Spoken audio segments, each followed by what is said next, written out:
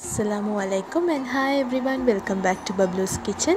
இன்னைக்கு நம்ம சேனல்ல என்ன பார்க்க போறோம் அப்படினா கிட்ஸ்க்கு ரொம்பவே பிடிச்ச வெஜ் prawn macaroni தான் பார்க்க போறோம். அது எப்படி செய்யறது அப்படினு சொல்லி வாங்க வீடியோக்குள்ள போலாம். இன்னைக்கு நான் ஒரு 200 கிராம் prawn எடுத்து வச்சிருக்கேன். அதுல வந்து தலையையும் வாலையும் மட்டும் ரிமூவ் பண்ணிட்டு அதை நான் எடுத்து வச்சிருக்கேன். ஸோ அதை நான் உப்பு மஞ்சத்தூள் எல்லாம் போட்டு வாஷ் பண்ணி க்ளீன் பண்ணி வச்சுருக்கேன். அதில் நீங்கள் கொஞ்சம் மேரினேட் பண்ணிக்கொள்வோம். அதுக்கு நாங்கள் வந்து கொஞ்சம் உப்பு ஆட் பண்ணிக்கொள்கிறேன். அதோட ஒரு 1/2 டீஸ்பூன் மாதிரி மஞ்சத்தூள் ஆட் பண்ணிக்கொள்கிறேன்.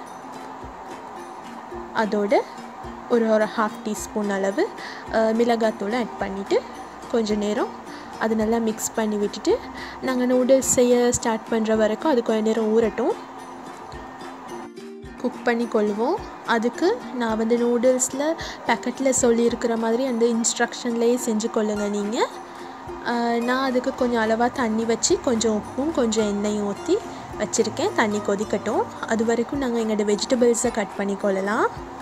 நீங்கள் எப்பயுமே நூடுல்ஸ் செய்கிற நேரம் கொஞ்சம் கூடுதலாக வெஜிடபிள்ஸ் போட்டிங்கன்னா நூடுல்ஸ் ரொம்ப நல்ல டேஸ்ட்டாகவும் இருக்கும், கிட்ஸுக்கு ரொம்ப ஹெல்த்தியானதும் கூட. நான் இன்றைக்கி 3 பழுத்த தக்காளி எடுத்து வெட்டி வச்சுருக்கேன். அதோட ஒரு பெரிய சைஸ் வெங்காயம் அதையும் வெட்டி வச்சுருக்கேன்.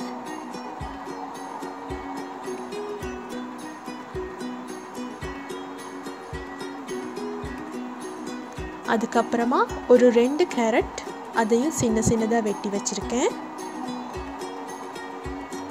அதுக்கப்புறமா ஸ்ப்ரிங் ஆனியன் அது ஒரு 1.5 கப் அளவு. அதுக்கப்புறம் கேபேஜ் அது ஒரு 2 கப். அதுக்கப்புறம் லீக்ஸ் அதுவும் ஒரு 2 கப் எடுத்து வச்சுருக்கேன். இப்போ தண்ணி கொதிச்சுட்டு அதில் நான் நூடுல்ஸ் ஆட் பண்ணிக்கொள்கிறேன். ஆட் பண்ணிவிட்டு நல்லா அது குக் ஆகிற வரைக்கும் கொஞ்சம் வச்சு வேக விடுங்க. இப்போ நாங்கள் நூடுல்ஸ் செய்கிறதுக்கு கறி செஞ்சு கொள்வோம். அதுக்கு நான் ஒரு பேன் அடுப்பில் வச்சு 2 டேபிள் ஸ்பூன் பட்டர் ஆட் பண்ணிக்கொள்கிறேன். நீங்கள் நார்மலாகவே எந்த ஆயிலும் யூஸ் பண்ணாமல் நூடுல்ஸ் செய்கிற நேரம் பட்டர் யூஸ் பண்ணினீங்க அப்படின்னு சொன்னால் நூடுல்ஸ் ரொம்ப நல்ல டேஸ்டியாகவும் நல்ல ஒரு வாசனையாகவும் இருக்கும்.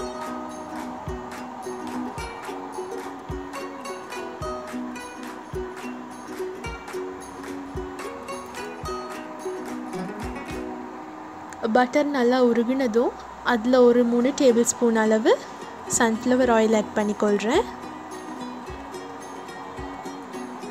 அதுக்கப்புறம் நாங்கள் மேரினேட் பண்ணி வச்சோம் இல்லையா அந்த ப்ரான், அதையும் நான் சின்ன துண்டெல்லாம் வெட்டி வச்சுருக்கேன்.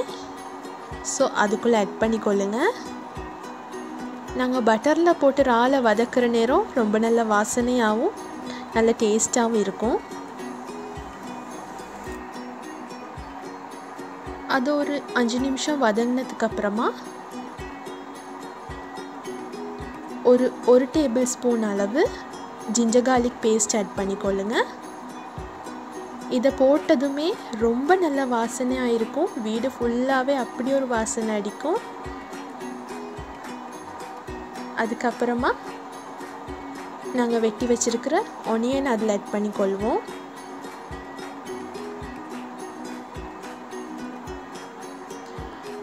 அதை கொஞ்சம் நேரம் வதக்கி கொள்ளுங்க. அதுக்கப்புறமா நான் கேரட் ஆட் பண்ணிக்கொள்கிறேன்.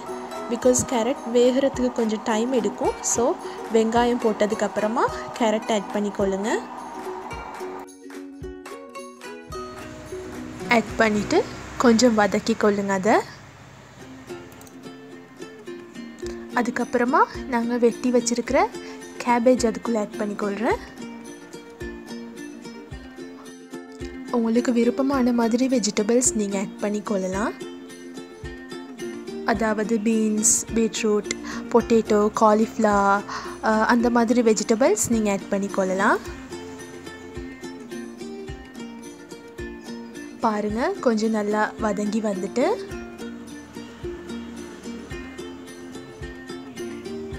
அதுக்கப்புறமா நாங்கள் வெட்டி வச்சுருக்கிற தக்காளி அதுக்குள்ளே ஆட் பண்ணிக்கொள்கிறேன்.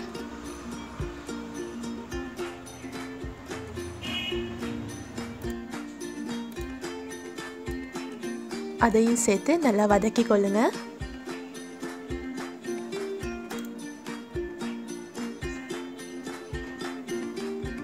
பாருங்கள், உங்களோட வெஜிடபிள்ஸ் வதங்குற அளவுக்கு தேவையான அளவு உப்பு ஆட் பண்ணிக்கொள்ளுங்க. அதுக்கப்புறமா லீக்ஸ் ஆட் பண்ணிக்கொள்ளுங்க. நீங்கள் வெஜிடபிள்ஸை சின்னதாகவும் வெட்டிக்கொள்ளலாம், பெருசாகவும் வெட்டிக்கொள்ளலாம். அது உங்களோட விருப்பம்தான். பிகாஸ் நாங்கள் போட்டு வதக்குற நேரம் வெஜிடபிள்ஸ் எல்லாம் சின்னதாயிரும். அதால் அளவு கணக்கு பார்த்து வெட்டிட்டு இருக்க தேவையில்லை. பிகாஸ் காலையில் எழும்பி கிட்ஸுக்கு இதெல்லாம் செஞ்சு கொடுக்குற நேரம் அளவு பார்த்து வெட்டிட்டு இருந்தால் நம்மளுக்கு டைம் போயிடும் அதுலேயே. அதுக்கப்புறமா ஒரு 5 minutes மாதிரி மூடி போட்டு மூடி வைங்க. பாருங்கள், கொஞ்சம் நேரம் மூடி வச்சதுக்கப்புறமா கொஞ்சம் எல்லாம் வதங்கி இருக்குது.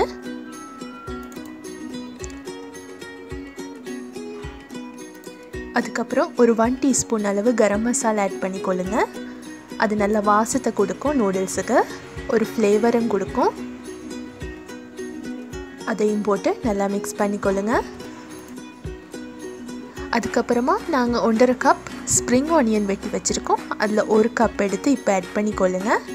லாஸ்ட்டாக நாங்கள் அந்த 1/2 கப் ஸ்ப்ரிங் ஆனியன் ஆட் பண்ணிக்கொள்ளலாம். அதுக்கப்புறம் 1 tablespoon அளவு கொரியண்டர் பவுடர் ஆட் பண்ணிக்கொள்ளுங்க. அதையும் போட்டு நல்லா வதக்கி கொள்ளுங்க. அதுக்கப்புறமா நாங்கள் குக் பண்ணி வடித்து எடுத்து வச்சுருக்கிற மெக்கரோனி அதுக்குள்ளே ஆட் பண்ணிக்கொள்ளுங்க. உங்களுக்கு எந்த மாதிரி ஷேப்ஸ் விருப்பமோ அந்த மாதிரி ஷேப்ஸை நீங்கள் தெரிஞ்சு எடுத்துக்கொள்ளலாம். நான் எப்பயுமே சின்ன அளவில் உள்ளது தான் எடுத்துக்கொள்வேன். பிகாஸ் பெருசாக எடுத்தால் சம்டைம்ஸ் அது ஃப்ளேவர்ஸ் எல்லாம் அதில் ஒட்டாது. ஸோ நான் சின்னது தான் எடுத்துக்கொள்கிறது. அதுக்கப்புறமா காரத்துக்கு தேவையான அளவு ஒரு 2 tablespoon மாதிரி நீங்கள் சில்லி ஃப்ளேக்ஸ் ஆட் பண்ணிக்கொள்ளுங்க. அதுக்கப்புறமா ஒரு 2 teaspoon அளவு மிளகுத்தூள் ஆட் பண்ணிக்கொள்ளுங்க. எல்லாமே உங்களோட காரத்துக்கு ஏற்ற மாதிரி தான். உங்களோட வீட்டில் கிட்ஸ் இருந்தாங்க அப்படின்னு சொன்னால் இந்த அளவை விட கொஞ்சம் குறைச்சிக்கொள்ளுங்க. அதுக்கப்புறமா ஒரு 2 tablespoon அளவு சோயா சாஸ் ஆட் பண்ணிக்கொள்கிறேன். உங்கள்கிட்ட சோயா சாஸ் இல்லாட்டி இந்த ஸ்டெப்பை நீங்கள் ஸ்கிப் பண்ணிக்கொள்ளலாம். எல்லாத்தையும் போட்டு நல்லா மிக்ஸ் பண்ணி விட்டுக்கொள்ளுங்க. அதெல்லாம் நல்லா கம்பைன் ஆகட்டும். அடுப்பை குறைவான தீயிலே வச்சுக்கொள்ளுங்க.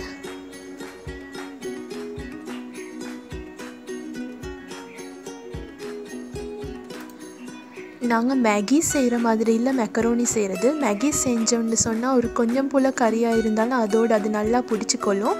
ஆனால் மெக்கரோனி கொஞ்சம் பெருசு, அதோட வழுக்கிற தன்மை உடையது. கொஞ்சம் பார்த்திங்க அப்படின்னு சொன்னால் கறியை நாங்கள் நல்லா திக்காக செஞ்சோம் அப்படின்னு சொன்னால் தான் மெக்கரோனியோடு நல்லா கம்பைன் ஆகி வரும்.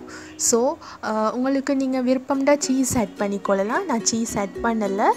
ஸோ எல்லாம் சேர்ந்து நல்லா ஒட்டி வாரத்துக்காக வேண்டி நான் ஒரு 2 tablespoon மாதிரி கார்ன்ஃப்ளவர் எடுத்து ஒரு 1/4 கப் தண்ணியில் அதை கரைச்சி இதில் விட்டுக்கொள்கிறேன். இந்த ஸ்டெப்பும் ஆப்ஷனல் தான், உங்களுக்கு தேவையானதை ஆட் பண்ணிக்கொள்ளலாம்.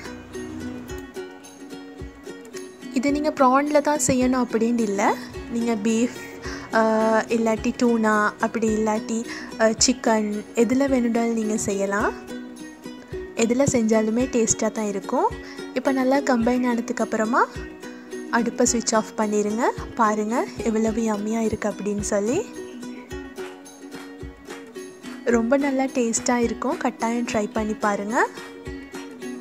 இப்போ நாங்கள் எடுத்து வச்சுருக்கிற அந்த ஸ்ப்ரிங் ஆனியனை மேலால் ஆட் பண்ணிக்கொள்வோம். உங்களுக்கு தேவையாக இருந்தால் நீங்கள் கொத்தமல்லி தழை கொஞ்சம் ஆட் பண்ணலாம். என்னோடய சேனலில் நீங்கள் எந்த மாதிரி ரெசிபிஸ் எக்ஸ்பெக்ட் பண்ணுறீங்க அப்படின்னு சொல்லி கீழே கமெண்ட் பாக்ஸில் எனக்கு தெரியப்படுத்துங்க. இப்போ இதை நான் என்ஜாய் பண்ண போகிறேன். என்னோடய சேனலுக்கு நீங்கள் சப்ஸ்கிரைப் பண்ணலாட்டி மறக்காமல் சப்ஸ்கிரைப் பண்ணிக்கொள்ளுங்க. அதோட பெல் ஐக்கனையும் கிளிக் பண்ணிக்கொள்ளுங்க. ஸோ நான் போடுற வீடியோ உடனுக்குடனே உங்களை வந்து சேரும்.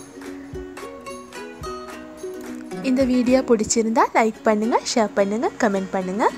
அதோட இன்னொரு நல்ல வீடியோவில் உங்களை சந்திக்கிற வரைக்கும் டேக் கேர், பை பாய்.